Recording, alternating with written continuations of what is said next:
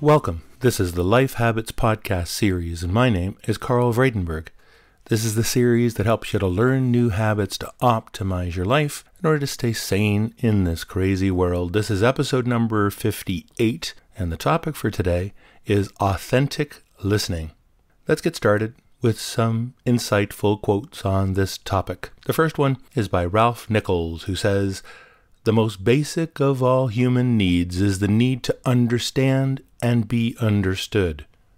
The best way to understand people is to listen to them." M. Scott Peck said, "You cannot truly listen to anyone and do anything else at the same time." Michael P. Nichols said, "There's a big difference between showing interest and really taking interest." Winston Churchill said, "Courage is what it takes to stand up and speak. Courage is also what it takes to sit down and listen." Robert Schuller said, "Big egos have little ears." A Turkish proverb goes, "If speaking is silver, then listening is gold." Finally, Stephen R. Covey said, "Seek first to understand and then to be understood." Some great quotes to get us going on this topic that is central to interpersonal communication, communication with large groups, communication with small groups, essentially all communication, because it's essentially half of the equation of communication, or some would argue even more so, because you fundamentally need to understand the other person in order to appropriately communicate what you would like to communicate. This is a part of communication that a lot of people don't provide and focus enough attention on, and that's why we're devoting this particular episode to this topic. I wanted to reflect on an experience that I had many years ago during an internship when the doctor that was serving as my internship leader was having meetings, with me when we were talking about, issues and planning work, and we also did some research together. And this is a person who embodied the characteristics that we'll be talking about during this episode of authentic listening better than anyone else I've ever experienced, and I've always tried to emulate the skill that particular doctor had. And we'll get into the details in a minute with the top 10 list, but I just wanted to reinforce what it felt like from the receiving end of the authentic listening. This is a guy that was hugely busy. He was PhD, MD. He ran a whole clinic. He was world famous researcher and had a packed schedule and diary. Yet when I got together with him, I got the sense that I had all of his time. I had his undivided attention. He focused entirely on what I was saying. And I got a sense that I had been with him to deal thoroughly with whatever issues I had. It felt like I was with him for hours on end, or at least, an hour, when in actual fact, most of the meetings that I had with him were all of about 10 minutes. But they were so appropriately focused that the communication that went on in that 10 minutes was worth more than the communication I had with any number of other meetings with any number of other people that took an awful lot longer. So today's session then is to focus on authentic listening. Now, I'm using the term authentic listening rather than a number of the other terms that, if you've read it all in this area, you'll be aware of. So we've talked about the term active listening. There's also a whole area of psychology looking at and practicing reflective listening. But in my experience, those systems are too shallow or too formulaic and feel artificial. I think they focus on things, some of the things we'll be covering here too, but they don't get to the heart and essence of the approach we need to be taking to listening, which is being truly genuine and real, and hence the term that I'm using, authentic listening. So what I'll be talking about here is applicable mostly to face-to-face communication, but it's also relevant to conversations you have on the phone or even electronic communication you may have via email, text, and messaging communication as well. So let's get to the top 10 list. Number 1 is to pay attention. Face the person, maintain eye contact, and regardless of whether you're actually in the same location or not, give your undivided attention. Absolutely focus directly on what the person is going to be saying and ensure that you have the environment set so that you can do that. And that's number 2, avoid distractions. Turn off, your phone. Don't get distracted by computers with regard to things like instant messaging clients. Make sure you don't get interrupted by coworkers, family members, and also just noisy environments that are distracting. Communication that really needs to be effective needs to be done without any distractions. Now, many of us experience days of dealing with a variety of interactions and a variety of interruptions of those interactions as well, especially with all of the technology we now, use on a regular basis. And that others have views on the use of those technologies and saying, oh, you should never use those. And I'm not of that view. I truly do believe that there are many instances where using those technologies is a very effective way to go through our days and accomplishing what we need to accomplish in an efficient and effective manner. But there are times when you want to communicate really effectively, and this is, like I say, in person as well as, let's say, on a phone call. In order to do that, you need to not have any distractions. You want to be able to focus directly on what the other person is saying. Number 3 is to show that you're listening. And the other methods that I mentioned before are the ones that are more sort of artificial, would have all kinds of what in my mind are sort of gimmicks for doing that. But you want to simply give a reinforcement to the other person that you're not only listening, but hearing and understanding what it is that they're saying. So you want to do the, yeah, I understand, that kind of reinforcement. And you also want to sort of verbalize, what you're learning as you go. So it's not just the repeating what they've said, which is often the recommendation in the active listening sort of approach as well as the reflective one. You want to fundamentally play back to the person indications that you are following, what it is that they're saying. Number 4 is to focus on verbal and nonverbal communication. You want to focus on the emotion as well as the content. You want to look at the entire human being. The person may be saying one thing verbally, and they may be communicating something entirely differently with their tone of voice, with their hesitation, with some level of emotion, some level of discomfort. You've got to pay attention to those non-verbal cues as well in order to fundamentally understand the entire communication coming from the other person. Number 5 is to defer all judgment. Simply try to learn. There'll be time for providing your own view, but for the moment, when you're in the phase where you really want to understand what it is that they're saying, don't apply any judgment, not even in your own mind. You want to focus all your energies on trying to understand what the other person is saying. Number 6, related to that, is to set aside prejudices and opinions, your own. Simply take the other person's perspective for a while. Try to empathize with them so you really understand what it is that they're communicating.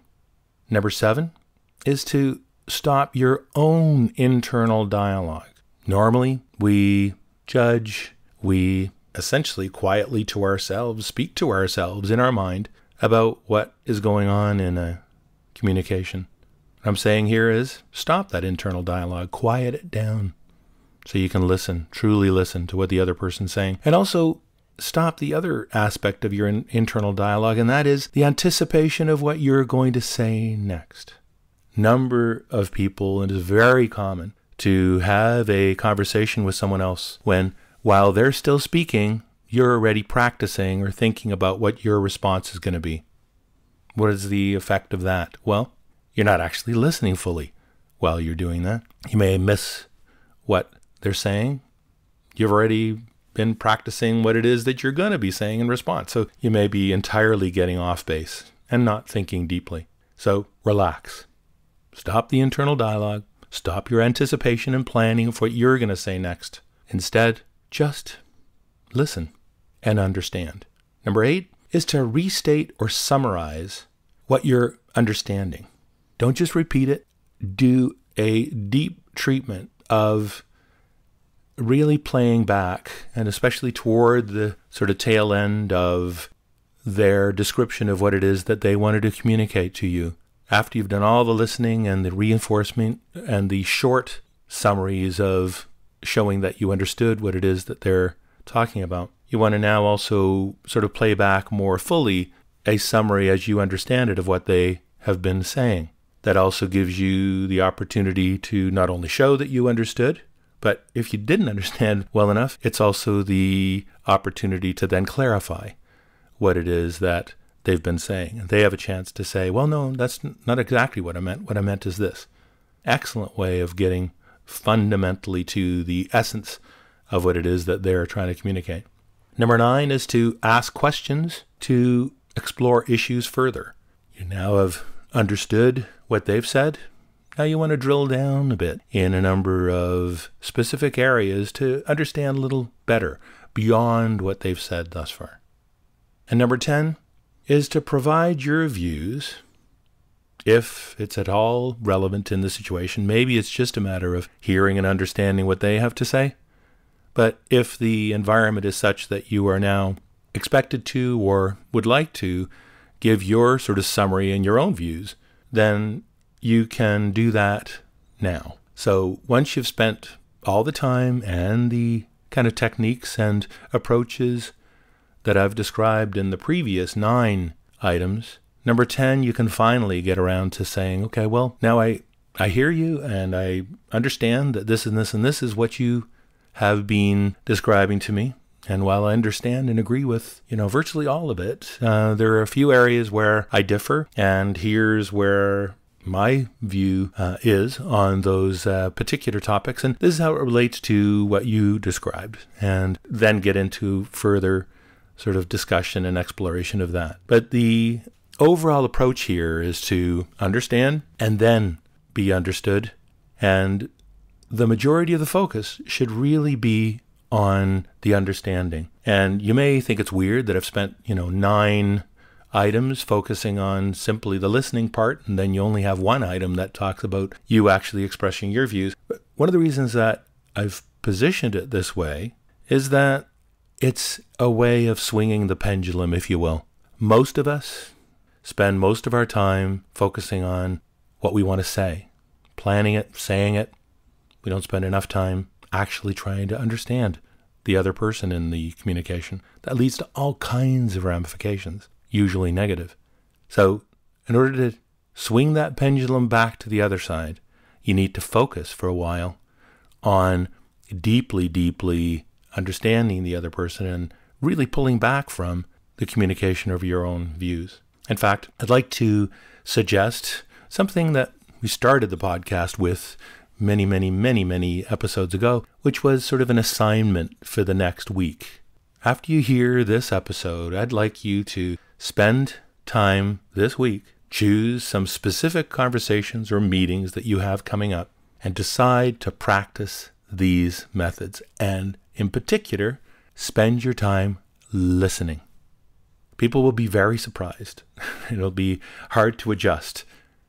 But you'll see, I think, a significant difference in the quality of your communication, a difference in understanding that other person anew in many ways if you practice the methods that I've described here. So this week, choose 1 or 2 specific instances or meetings that you're going to be practicing these methods with, and then get some insight into how effective those were, what was different for you, and then honing that experience as well.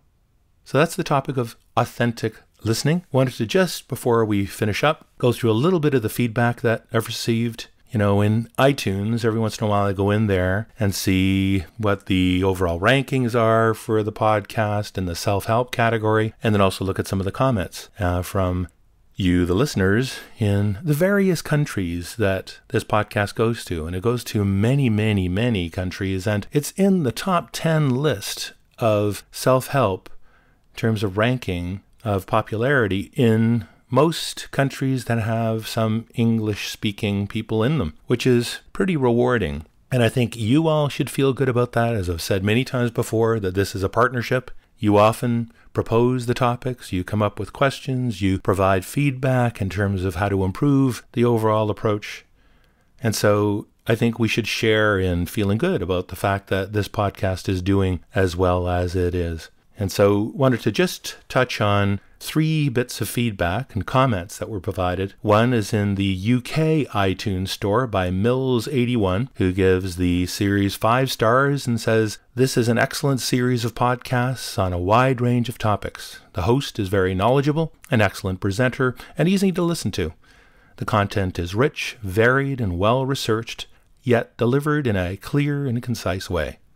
The podcasts are often thought-provoking and motivate to assess our own lives and make changes by developing new habits. Thank you, Karel, and I'm looking forward to more." Thanks very much, Mills. I really appreciate that bit of feedback from the UK. And way down to Australia, Melb005 says, 5 stars, really enjoyable, lots of great suggestions. Great to find an inspirational podcast where the host doesn't have a drive you crazy voice. So thanks very much for that feedback. And a little longer feedback from another Australian listener, Terence Jansen, who gives the series 5 stars and gives it the title, My Digital Mentor. Just want to say that I really enjoy your podcast and find the advice a great source of reflexivity and personal growth. I revisit many of the episodes on career planning, motivation, and public speaking and others on a regular basis and find these help me maintain my sense of perspective as I move through life. I have recommended this podcast to my friends interested in improving themselves and have recommended it to anyone looking at subscribing here on iTunes. And then he gives the best bits and then the areas for improvement. The best bits are good voice, tone, and speed, insightful content, and the 10s give a cue to remember the most personally relevant points. A wide range of topics on many aspects of living life. In terms of areas of improvement, these include more special guests, if possible. He's a big fan of the episodes where you have a dialogue with your guest as it brings up further useful insights. Adding a mini segment along the lines of one thing to try for the next month that is related to this topic, and I did try to include that even in this episode again, by the way. And then he says, and quick questions and answer style podcasts, taking a question and giving a 5-minute response and then moving to the next question that is based on lifestyle topics. Keep up the great work. We love the flow. So the ideas there, Terence, thanks for the feedback, first of all, and the suggestion of getting to a particular assignment for the week. I've already adopted that in this one and intend to do that again. Also love the idea of doing quick, shorter questions from listeners that I can go through a variety of them during a listener questions type of podcast. And so I'd like to ask you all to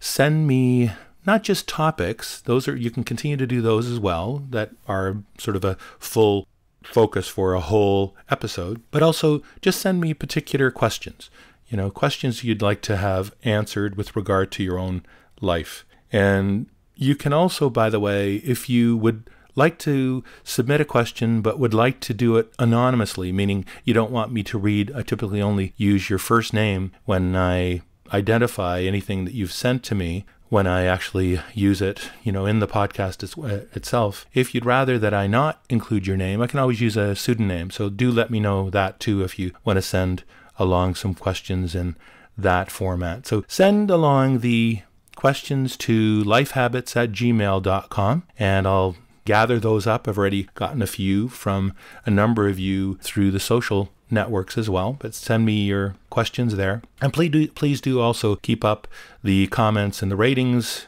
in iTunes. Wanted to particularly put a request out for people in some of the countries that haven't provided any ratings or comments at all. And the podcast is doing, well and is very popular in certain countries that have been part of the podcast for a long time. So, Canada, the US, Australia, United Kingdom, but it's also now quite popular and usually in the top 10 in countries like India and China and South Africa. And want to request people that are in those countries to also provide ratings and comments, and do send me along emails as well with regard to any questions or any suggested topics that you may have as well. So with that, that's it for this particular episode. Thanks ever so much for all of the feedback, your continued interest in this podcast series, and we'll talk to you all next time, and bye for now.